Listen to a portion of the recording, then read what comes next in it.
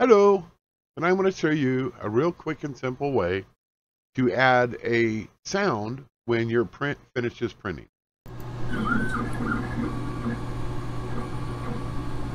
This works with Cura only. Actually it'll work with any of them, but you'll have to do it manually.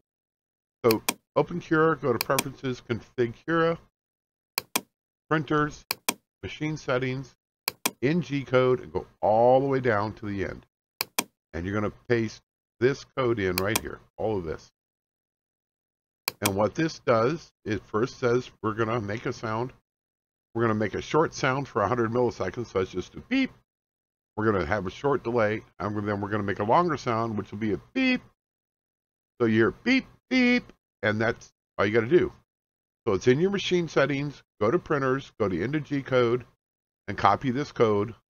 I'll put it in the description so you have it. That's all there is to it. Have a nice day. Hey guys, if you liked the video, please leave a comment below. If you didn't like it, you can still leave a comment. Have a nice day.